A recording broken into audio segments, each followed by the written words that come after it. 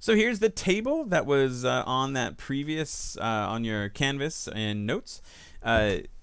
We want to classify these, whether or not they're polynomials, and then tell us what kind of polynomial they are. So 9, is it a polynomial? Yes. What type of polynomial is it? It's a monomial because it's a single term, and it has the degree of 1. No, 0.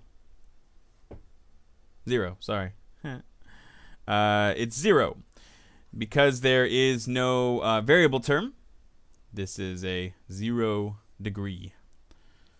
So 2x squared plus x minus 5. Is it a polynomial? Yes, it is. What type of polynomial is it?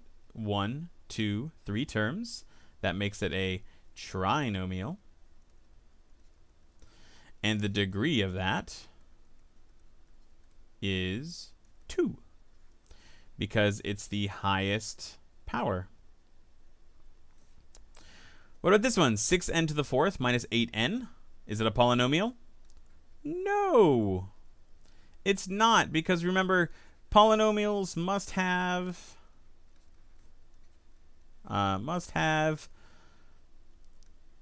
whole exponents, right? Meaning positive and non-fraction.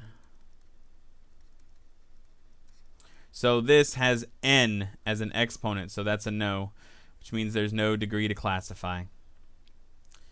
N to the negative 2 minus 3. Is it a polynomial? No. Again, it has to have a positive non-fraction exponent, and that doesn't. So there's nothing to classify. Finally, 7b squared c cubed plus, it's supposed to be a 4. That got mixed up. 4b to the 4th. That's a 4.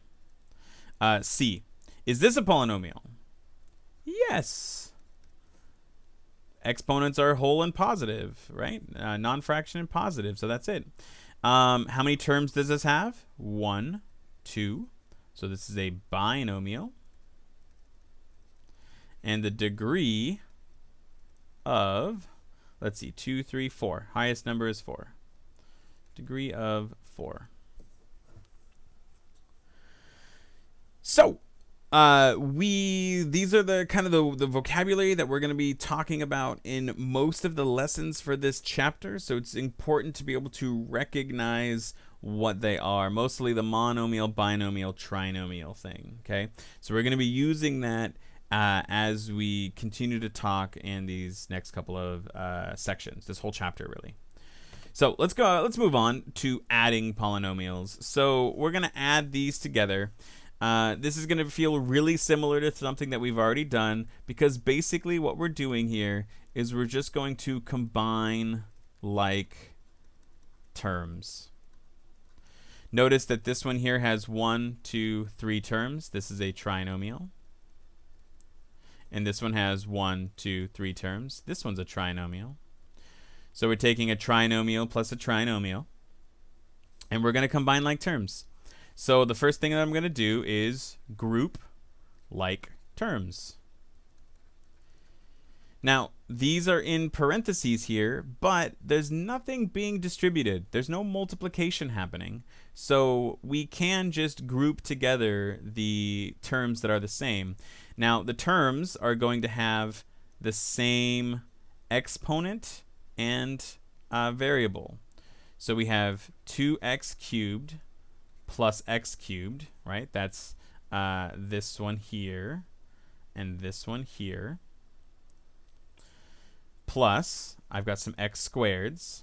This is 2x squared minus 5x squared. I'm going to put a square around those ones. Notice that this is a negative 5x. So the negative, the sign to the left of the number, make sure to carry that with it. And then we have this x here, which we'll put a triangle around, which doesn't have a term to connect with on the other one. And then this one over here, I've run out of shapes. Let's use a parallelogram for this one, which is just, it's on its own again. So notice that I've grouped the terms that are the same. Cubed terms, squared terms, constant, x term, constant. So now let's combine them. This is 3x cubed minus, excuse me, let's delete that little bit there.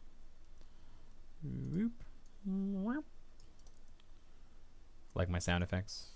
I just don't want there to be silence. I'm afraid of silence. 2x squared minus 5x squared is negative 3x squared. And that's plus x minus 1. So there's my answer. 3x cubed minus 3x squared plus x minus 1. Let's do one more example. 3x squared plus x minus 6 plus x squared plus 4x plus 10. Again, this is a trinomial plus a trinomial. I am trying to reinforce this vocabulary here for you. Let's group the like terms. Group terms. So, again, it's addition. Nothing needs to be distributed. So this is 3x squared plus x squared. So that's that term and that term. Now we've got some x terms here. Plus x plus 4x. That's this term and this term. Minus 6 plus 10. That's this term and this term. Those shapes came out better. And now I just combine the things that are the same. 3x squared plus x squared is 4x squared. X plus 4x is plus 5x. Negative 6 plus 10 is plus 4. And there is my solution. I've got a quick practice for you on adding polynomials back on your Canvas notes. So if you can go do that problem on your own right now, that would be fantastic. And we'll continue on in the next video.